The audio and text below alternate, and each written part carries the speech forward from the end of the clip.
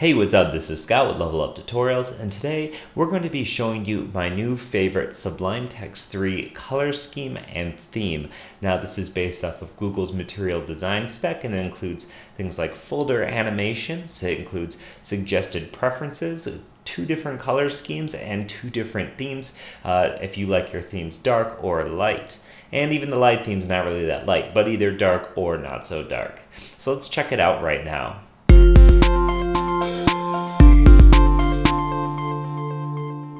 So we've been using this SETI UI pack is the theme that we've been using latest to get these icons and this style. However, the theme that I've been using most often is now the material design theme. And we can get that simply by going now to package control.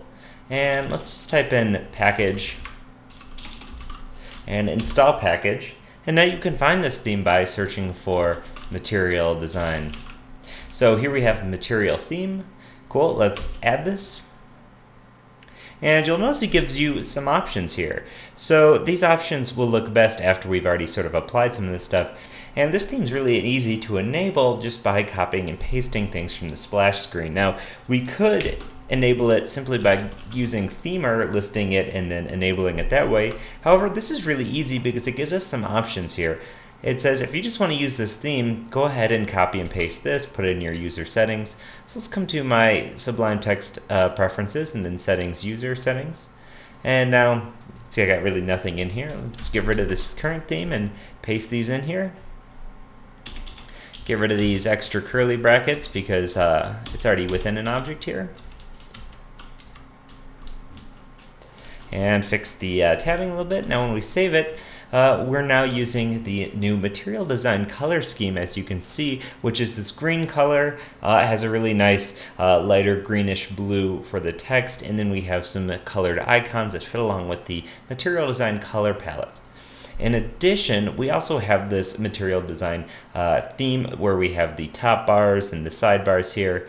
And when we open up our folders, we get little folder animations and stuff like that. Just little nice tweaks that make this nice to use.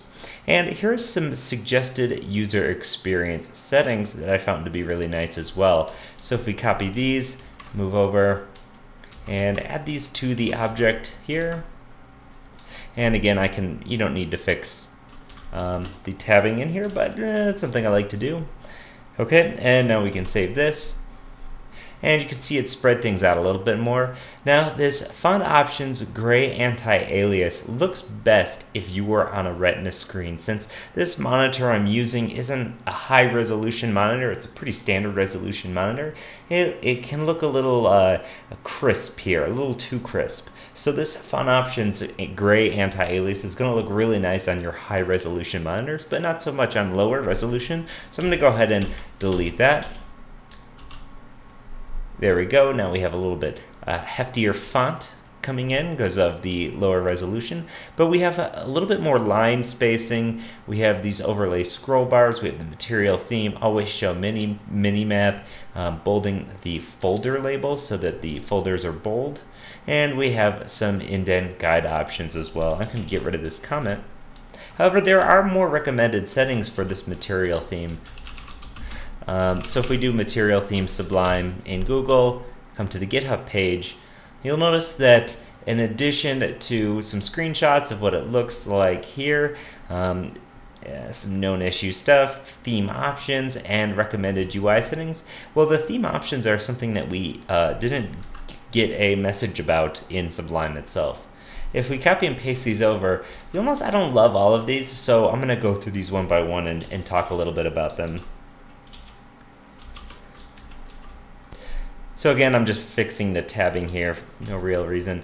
Okay, now when I save this, you'll notice some things change. The first one, material theme small tab, which is this tabs up here are quite a bit smaller. That's one thing I really actually enjoy. That's a setting that I keep. Now, this is disabling the file icons. I happen to really like the file icons, so I'm going to go ahead and delete that line so that we can get our file icons back. Next is disable the folder animation to true. I like the little folder animation. There's nothing crazy about it. It's just when you open a folder, it animates open, so we can delete that. Now you can see we get going from full to open here. We get this the icon itself is animating. Now, material theme small status bar. I like the small status bar as well. We don't need a large status bar. It sort of gets it out of the way. The tree, disable the tree indicator. I happen to like the tree indicator as well.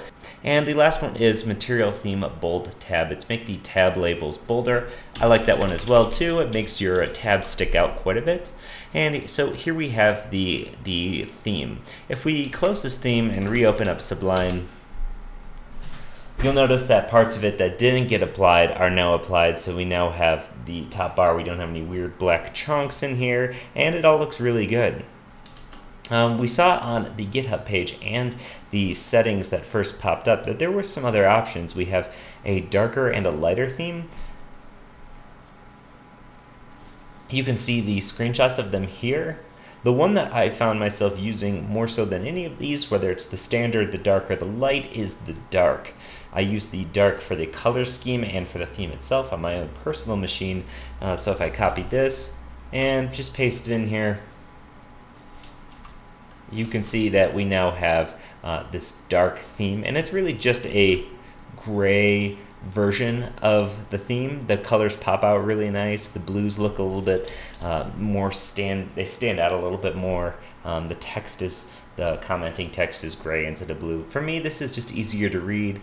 If I pop up in a CSS file, you can see that the colors are really nice. They stick out. Your elements are red, your properties are blue, and your values are orange and yellow. It's just for me, this is an ideal kind of color scheme. So this is something that I use quite a bit.